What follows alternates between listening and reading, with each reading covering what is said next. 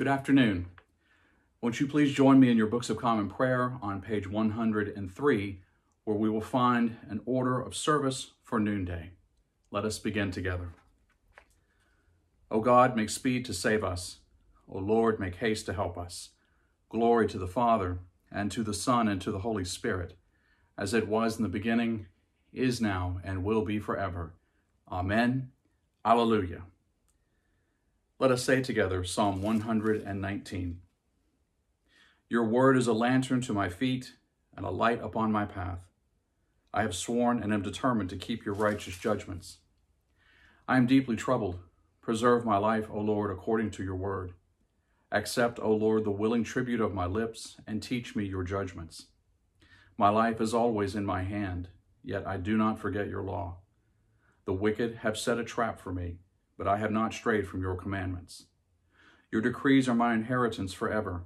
Truly, they are the joy of my heart. I have applied my heart to fulfill your statutes forever and to the end. Glory to the Father, and to the Son, and to the Holy Spirit, as it was in the beginning, is now, and will be forever. Amen. A reading from the Gospel of Mark. When the Sabbath was over, Mary Magdalene and Mary, the mother of James, and Salome bought spices so that they might go and anoint him. And very early on the first day of the week, when the sun had risen, they went to the tomb. They had been saying to one another, "Who will roll away the stone for us from the entrance to the tomb?" When they looked up, they saw that the stone, which was very large, had already been rolled back. As they entered the tomb, they saw a young man dressed in a white robe, sitting on the right side, and they were alarmed. But he said to them, "Do not be alarmed. You are looking for Jesus of Nazareth, who was crucified. He has been raised. He is not here. Look, there is the place they laid him. But go, tell his disciples and Peter that he is going ahead of you to Galilee. There you will see him, just as he told you." The word of the Lord.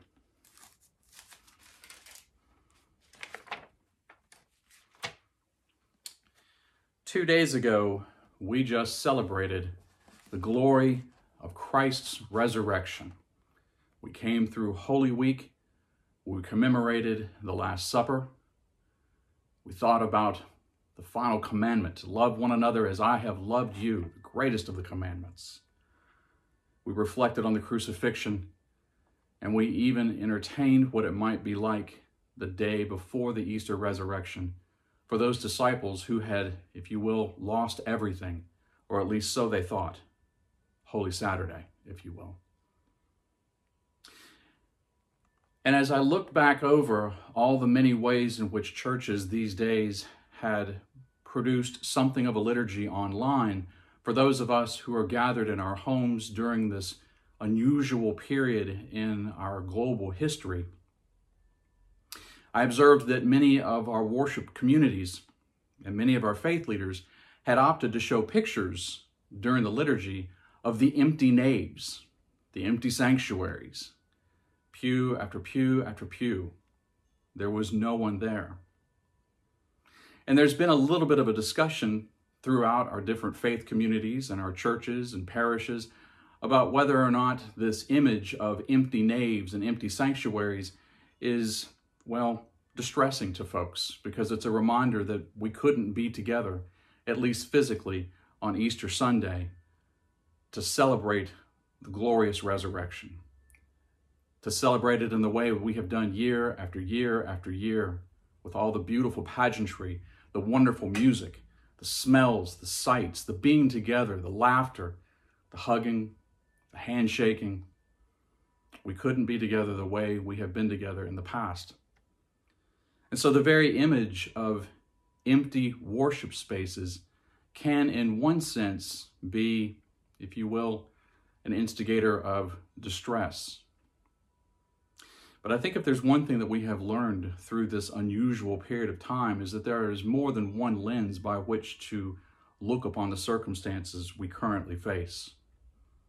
And so when I see those empty naves, those empty worship spaces, over the last couple of days, I have been remembering a dear friend of mine who was one of my professors at Sewanee, Professor Don Armentrout, noted scholar of the history of the church. Don died several years ago, God rest his soul. But he was a wonderful, wonderful individual, a bright scholar.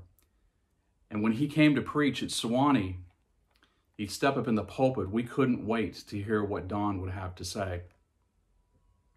You see, at Sewanee, when you become a middler, your second year, one of the great hurdles that you get to cross is getting to preach to your fellow community. It's a big deal. The seminarians take it very seriously because in the rotation, we might get 2 sermons to be able to present in that 1 year alone. And so, like many seminarians, we would spend days and weeks preparing a sermon because in many ways we're preaching to the choir. We're preaching to our fellow colleagues. We're preaching to professors. We've studied all the, if you will, devices of rhetoric by which to deliver a message. And we've studied all the commentaries. We got all of our data and our information down pat. And of course, we're a nervous wreck.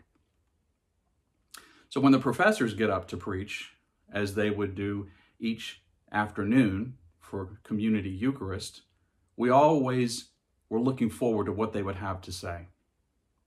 On one particular occasion, Don Armentrout was scheduled to preach the Easter service. So this was bigger than the usual affair. The entire community with their spouses and children and all the professors, both current and retired, would show up for this occasion. And when we found out that Don Armentrout was going to be preaching, we really were looking forward to what he would have to say about the resurrection. Don was a funny man for his eccentricities, but his sense of humor was incredibly dry and very sarcastic. And most of the punchlines that he dropped on us in class really couldn't be shared appropriately outside of the classroom, not because they were inappropriate or offensive, but because they could be totally taken out of context. But his sense of humor and his dry wit made for something of a gruff comic relief. He was sort of like the angry man on the front porch, and we all understood that and loved him dearly for it. On this particular Easter Sunday, we waited. What was Don going to share with us? What golden wisdom was Don going to bestow upon us that we could understand the resurrection more profoundly than maybe we ever have before? Don only stood about 5'4", short fellow. The pulpit came up to his shoulders just about, so the image alone was rather humorous. Don got out of the pulpit, and as was his tendency, he always shifted his belt around his waist. He was always fidgeting with his pants. He got up in the pulpit. Everything was quiet. You could have heard a pin drop. And he looks out, and he squints over his glasses, and he looks at a community of 200 plus people, and he says, "I don't know why you're here. He ain't here." He turns and he sits down. That was his Easter sermon. I don't know why you're here. He ain't here. We were dumbstruck. We'd never heard, first of all, a sermon that short. And secondly, we were dumbstruck at just the sheer simplicity of the sermon. And then we were dumbstruck with the profundity of the sermon. I don't know why you're here. He's not here. We hear that in today's passage from Mark, the angel telling those who have come to the grave, who've come to the tomb to anoint the body with spices. He's not here. So now as I think back to those empty worship spaces that I saw in so many different live streams and so many different pre-recorded liturgies on Sunday, I think to myself, I don't find those to be an image of distress. When I think about Don Armentrout's sermon, I actually think to myself, yes, in one sense, that's the way it ought to be. He's not here, and neither are we. The angel tells those who have visited the tomb to run back and tell the disciples and tell Peter, go to Galilee. That's where he will meet you. So the whole Easter resurrection event is predicated on Jesus no longer being where we expected to find him, followed with the commandment to go, an action verb, go. And I think to myself, what if we took that to heart as Christians who celebrate the resurrection in which everything has now changed. This is an unusual time. We've never experienced a Lent like we've just experienced. We've never experienced a Holy Week like what we've just experienced, much less an Easter like what we have just experienced.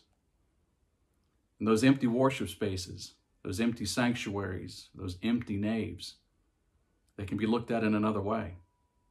Jesus isn't here.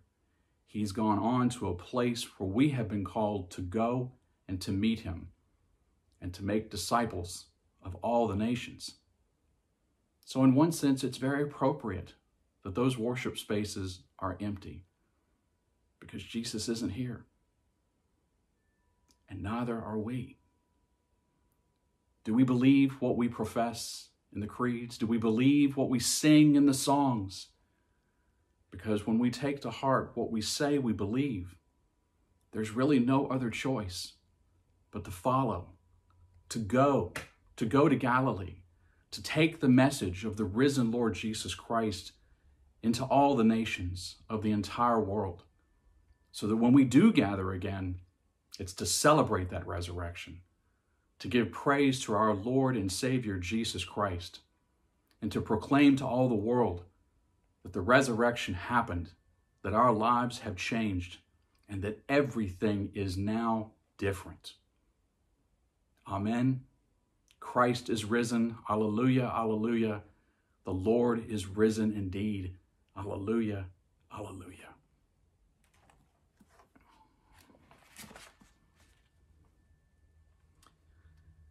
Our liturgy continues on page 106 in your books of common prayer. Lord, have mercy. Christ, have mercy. Lord, have mercy. Our Father, who art in heaven, hallowed be thy name. Thy kingdom come, thy will be done on earth as it is in heaven. Give us this day our daily bread, and forgive us our trespasses as we forgive those who trespass against us. And lead us not into temptation, but deliver us from evil. Lord, hear our prayer, and let our cry come to you. Let us pray. The Collect for Tuesday in Easter week. O God, who by the glorious resurrection of your Son, Jesus Christ, destroyed death and brought life and immortality to light, grant that we, who have been raised with him, may abide in his presence and rejoice in the hope of eternal glory, through Jesus Christ our Lord, to whom with you and the Holy Spirit be dominion and praise forever and ever. Amen. Almighty Savior, who at noonday called your servant St. Paul to be an apostle to the Gentiles, we pray you to illumine the world with the radiance of your glory, that all nations may come and worship you, for you live and reign forever and ever. Amen. Let us bless the Lord. Thanks be to God.